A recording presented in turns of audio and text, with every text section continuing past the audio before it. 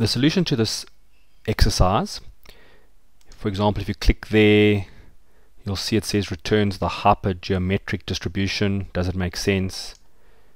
And you can basically read through all of these, and then you'll get to large.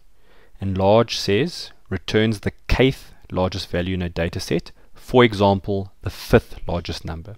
So that's what we wanted to do. When I click OK, it asks me a number of questions. The first one is the array.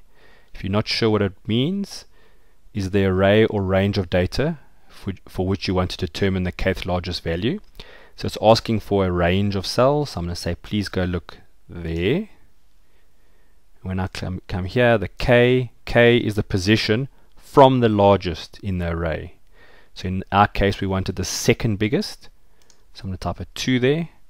When I click OK, it tells me 9, because 9 is the second biggest number here.